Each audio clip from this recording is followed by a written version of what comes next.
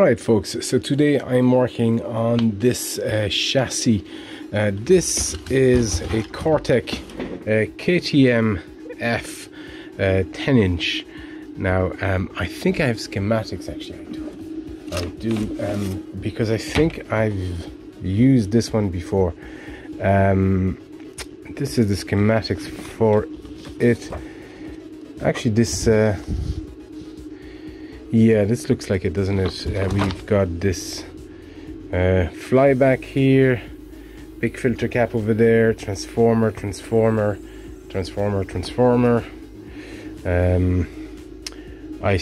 connector, remote board.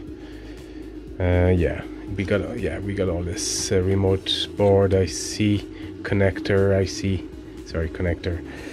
So this is the one. And indeed, I think if we go, there you go, we got all the schematics. I did work on this before. KTM F, okay, that's correct. And it's got the parts for the 14 changer parts for 10-inch and 20-inch. So this chassis does a range of sizes. Actually, most chassis do, you'll find.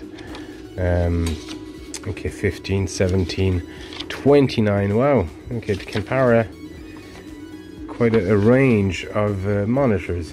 So this is handy having this. I'm not sure this is actually online. I'll have to look at it. Eurocoin Vision Series.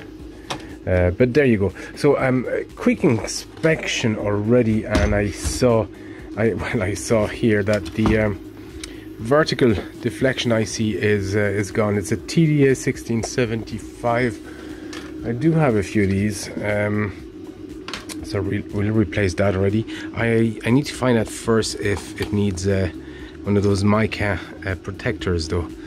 Not sure if it does, because it seems to screw directly in there, and I think I have one of my cab is using one of those monitors, so I'll have a look there. I also saw just burn marks here, not great. So I'd say this this capacitor probably leaked from the bottom.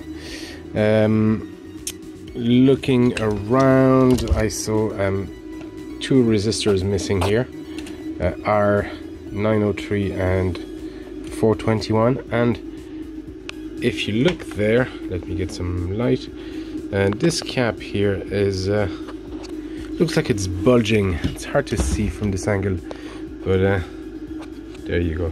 Yeah, it's bulged, all right. So that needs at least replacing. Of course, we're gonna replace all the caps at some point, but for the sake of powering this guy, I'm gonna do all this first.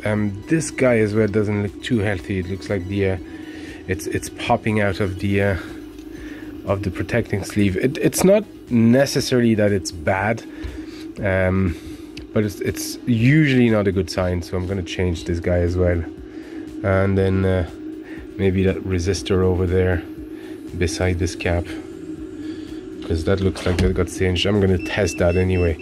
If it tests fine, it'll be okay. But there you go. So we're going to change all this. The only thing I need to check is it says here 120 volt AC, but I'm pretty sure I'm running 240 in this guy in one of my cab. So and I'm gonna have a look at the manual. I think it's a free voltage monitor, so I don't think I need it. I think it can take a range of inputs. Power supply, yeah, there you go. Power supply can be 90, come on, focus, 90 to 265. Very handy. These things are very handy, just like the Hantarex as well. It doesn't need necessarily an isolation transformer. So okay, let's replace bits and see what we get. All right, so we're how many weeks later? I only got time to work on this little batches in time, but essentially I've put a new vertical deflection IC. I've changed the here the resistors that were missing. I've recapped the entire board. The other thing is this, I'm assuming that's a horizontal, whatever, coil, with coil, sorry. I took one from another, but this one was broken, so I took one from a spare board that I have here, and recapped the entire board. I said that already. What else did I do on this? I think that was it. So after doing that, I was still getting a vertical collapse. So I was just getting a white line on the screen. Essentially, when you get vertical collapse, you just get a white line like that, and that's it. So so I just started investigating in the vertical circuit. So it's sort of this area here. This is our vertical deflection IC, and it came, yeah, from the input on the sink. So we got horizontal, vertical sink. They are mixed. So I started investigating this whole area here, just looking at the resistor. So I had to literally unsolder one leg of the resistor, so they'll be lifted, and test that and compare that to the values that I get in the manual here on this page, and they all matched. So then I checked these transistors here. There's two here for the horizontal, there's one here for the resistor, and that was fine. I actually swapped this IC here, that is you see it in instance, but it's this guy here. I changed that as well from my other board, no change. So at this stage I just wasn't sure what else I could do, because everything checked fine on the vertical circuit. So I just checked the soldering, and I actually found a lot of cracked solder joints.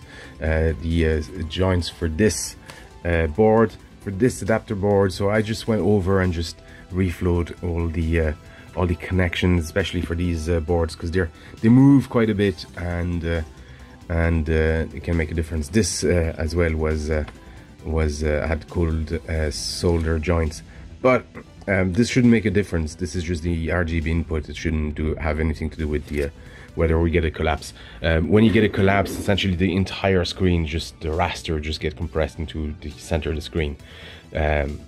Even without any input, you should just see a sort of a white glow on the screen. So I'm glad I did that, and I shouldn't have done that at the beginning anyway.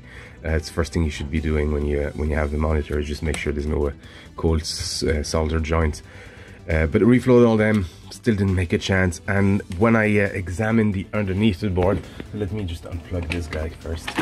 Underneath of the board, well, I'd known that already, but look how this is our vertical IC here, and it gets quite hot, and it's taken a lot of traces. So I just checked the continuity of all this soldering I'd done, and this was my own doing, and I found that this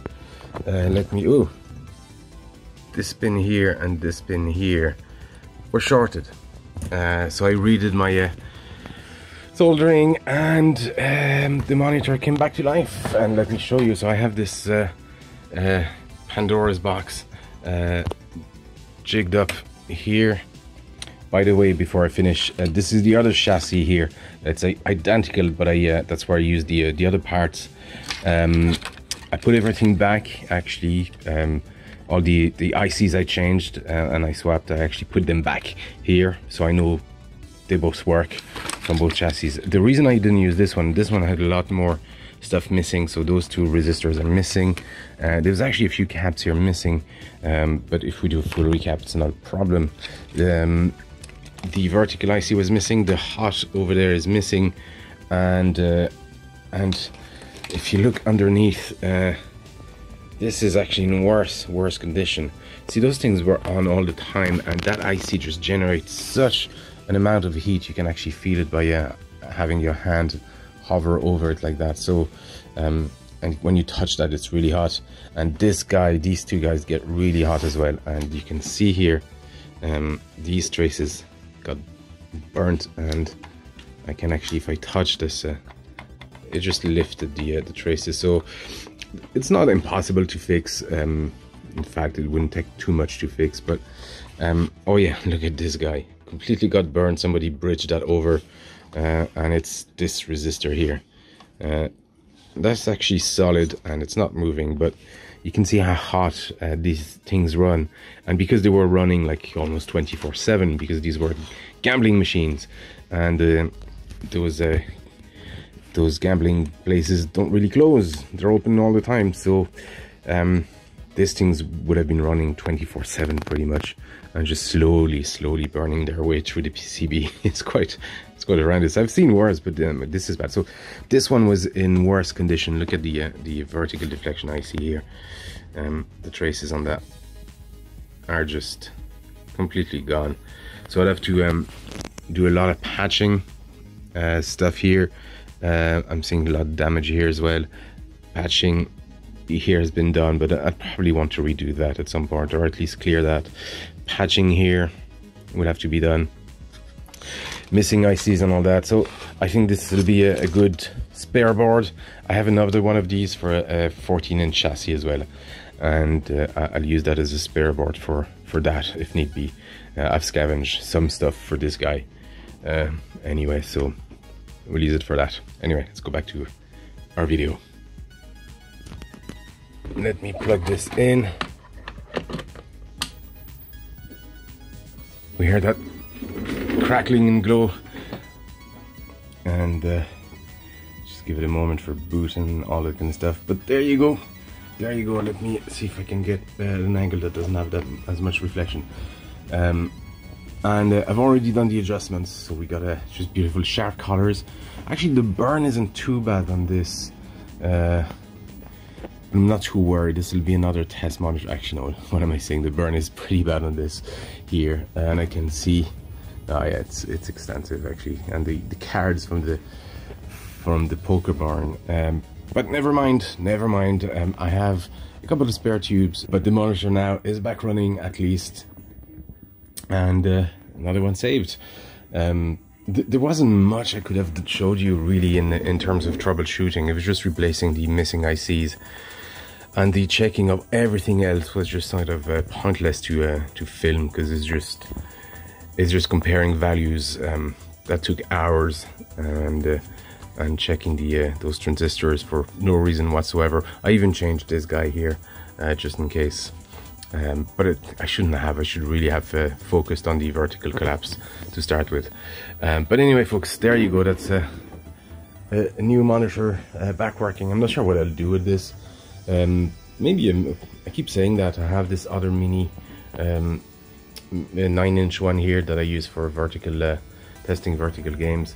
That's another one, and I have another couple of 10-inch chassis. So maybe I should do some sort of mini cabs, like I have a couple of Neo Geo stuff now, and make a mini Neo Geo project just for the sake of the channel.